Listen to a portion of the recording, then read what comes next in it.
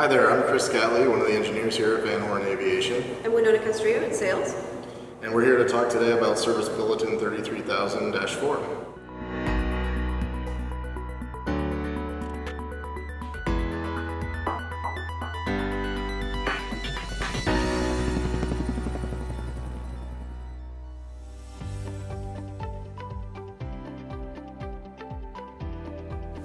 Hey Chris, how you doing? Good, how's it going, Winona? I'm good. Do you have a minute? Sure, come on in. Thanks. So, hey, I have a copy of our service bulletin here, which is for some of our Long Ranger main rotor blades, and some customers have been asking me some questions about it. Can you tell me a little bit more about the service bulletin? We discovered that some of our Long Ranger blades have the potential to develop delaminations around the weight receptacle area. You said some of the Long Ranger blades. Which ones? Up through serial number A104. Okay, what happened after A105? After A105, we incorporated a design change to eliminate this condition. And is this for Long Ranger only, or does it affect the Jet Ranger blades? Long Ranger only. The Jet Ranger blades are a different construction, so they are not susceptible to this condition. Well, one of the most important questions is, are the blades safe? Absolutely. We've done extensive fatigue testing to demonstrate that there's no immediate safety concern, and most likely customers will realize the full service life of their blades. So what do customers have to do with the service bulletin? What are they required to do? So we're asking customers to do periodic tap test inspections in the area around the weight receptacle to check for delaminations and monitor their growth. I happen to have one of our fatigue test specimens here. This is obviously not a real blade, but it simulates the blade in the area of the weight pocket. So this is the weight receptacle and weight pocket cutout. This is the carbon fiber spar and skins, and this is the leading edge abrasion strip. So what we found in fatigue testing is that this delamination starts right near the inboard corner of the weight pocket and then progresses outboard slowly over time. Well, you have a tap hammer there. Can you show me on this this testing model what customers do to do the tap test? Sure. So what we're asking customers to do is tap along the length essentially of the weight pocket, preferably with a tap hammer, and start from the outboard end and work your way inboard. That way you're starting from a known good area, and then you'll hear the tone change as I go inboard over the delaminated area.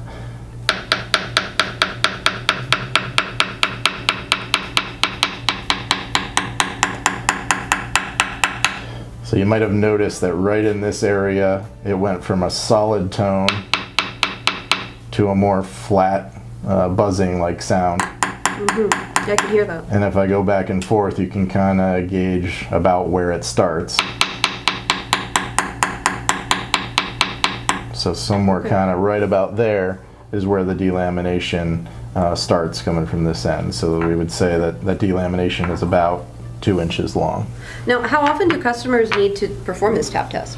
We're asking customers to perform this every 400 flight hours. That was really cool. I'm glad you showed me that. Do we have an actual main rotor blade we can do the tap test on as well?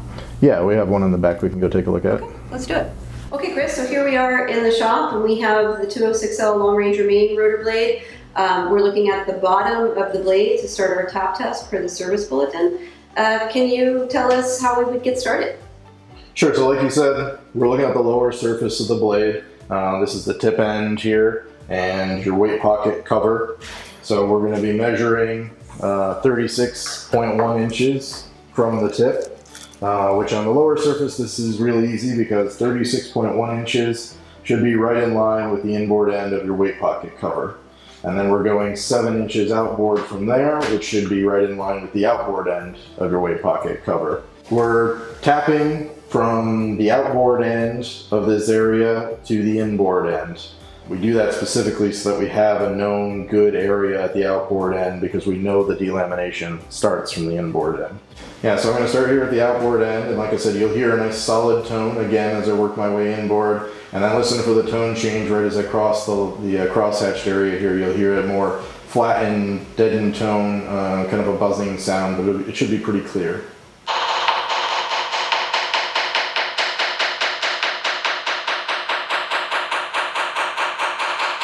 So you hear right in that area, it goes from this solid sound to this buzzing sound. So that's all we're trying to do is determine right where that starts and right there is about the length of your delamination. Can an operator do this inspection with the blade installed on the helicopter, or what kind of conditions do they need to get the best results? We strongly recommend taking them off the helicopter so that you can put it on a nice flat surface, and preferably be in a quiet area so you can really hear the tone changes without a lot of background noise. Now, when a customer does this tap test, if they do find such a delamination, what should they do next? So there's a form at the back of the service bulletin that we ask operators to fill out to note the length of the delamination and the number of hours on the blades and a few other items, and send that information into us. That way we can track these delaminations for the whole population of blades, make sure there's not any anomalies, make sure that everything looks consistent, and keep everybody flying safe. Now, it was pretty clear to me hearing the sound of that tap right now, but what should an operator do if they're not sure if they are hearing a delamination or not? Sure. So what some operators have done and works really well is just to take a video with your camera phone or whatever you have available of you doing the tap test, exactly like we showed it here, and send it into us and let us give a listen. Usually it's really easy to hear where it changed, and we can help show you where that's occurring and what to listen for. And again, per the service bulletin, this tap test needs to be performed every 400 hours. Correct. So the last thing I would just reemphasize is that the blades are absolutely safe to continue flying. We've done extensive testing, which has been reviewed by the FAA. There is no safety of flight concern here. The delamination grows very slowly and can be reliably inspected for and monitored as it grows to make sure you stay within safe limits.